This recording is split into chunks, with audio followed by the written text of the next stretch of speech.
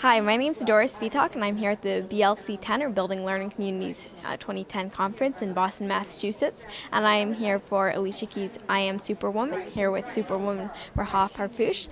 She was a member of Barack Obama's new media team. And so tell me, what are you working on right now? So I work for the World Economic Forum in Geneva right now, and it's an international nonprofit that's mandated is to improve the state of the world. So what we do is we bring together people from all different walks of life, academics, CEOs, government leaders, subject matter experts. We put them all together in the same room, and we try to figure out how they can tackle some of the world's biggest problems. So I work with that, and I'm currently working on my second book, which is called Misfits: How We've Outgrown the Way We Live and What to Do About It, which I'm co-authoring with my good friend Leonard Brody. And tell me, what is your ultimate mission in all that you do, publishing books, working with the World Economic Forum? What do you hope to accomplish? I think it's just about giving something back, creating something that will positively influence other people. I've been very, very fortunate in my life. I've had great teachers, I've had great parents, and I know that there are other people that maybe aren't as lucky. So it's helping them out and helping other people get access to the same opportunities as I did so that they can contribute and be creative and productive in society. What would be your message for girls and women around the world who are hoping to accomplish similar goals?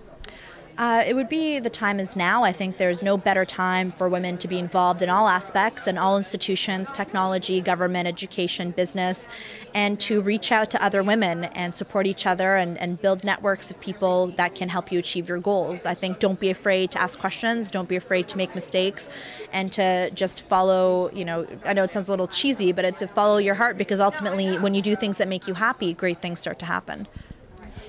And when you go to these conferences and you speak to audiences like this, what is the message that you hope they get out of your speeches?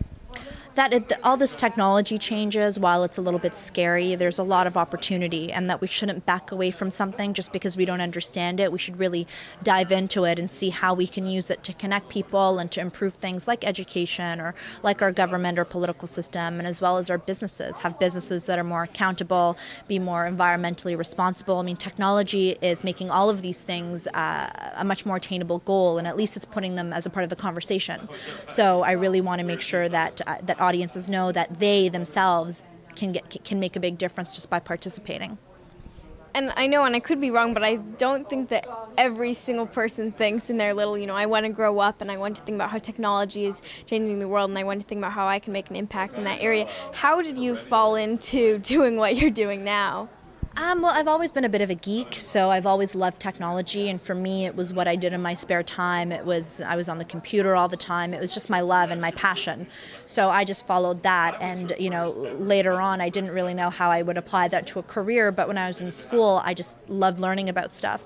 So even if you don't, yourself love technology and go into technology, maybe it's medicine or maybe it's science or maybe it's education or maybe it's politics, whatever it is that you're passionate about, channel that and figure out how can I use what I love to do to make the world a bit of a better place. And do you think that your experience working on Barack Obama's new media team, has that given you new insights on people and on the way that people think? What have you learned from that experience? Well, I was a little bit cynical when I first started. I thought, whatever, this is just going to be another politician doing things. And it was actually the team members around